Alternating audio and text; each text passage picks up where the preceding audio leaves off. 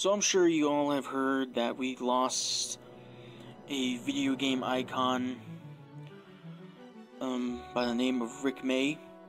He passed away at the age of 79 due to the coronavirus outbreak.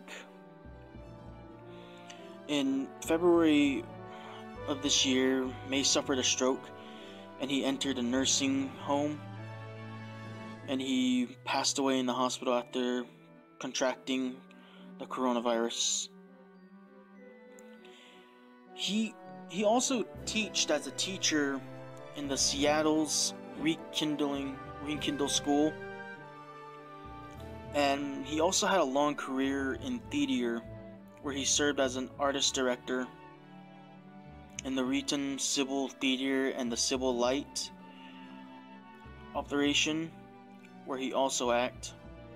And more recently, he had worked to teach performing arts at the Rekindle School on the University of Washington campus. And inside the gaming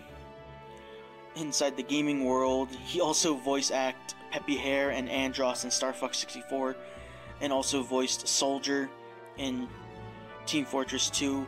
Besides those two games, he voiced many other gaming characters. Like, for example, he also voiced Dr. X in Sly 3. He will best be known for his video game fans for his iconic dual barrel line in Star Fox 64. I barely found this news. I barely found it out today.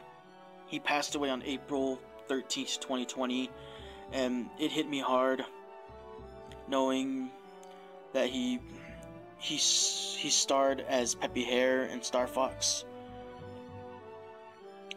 And I want to give out my thoughts about this, and it's just horrible. This outbreak is really taking a toll on a lot of us, and now that we lost another great icon in the gaming world, it's just horrible. But Rick May will be missed from all of us. He will live dear close to our hearts, and may he barrel roll and rocket jump in heaven. Rest in peace, man. You will be missed dearly. This is Gray Fox, and I'll see you all next time. Thank you.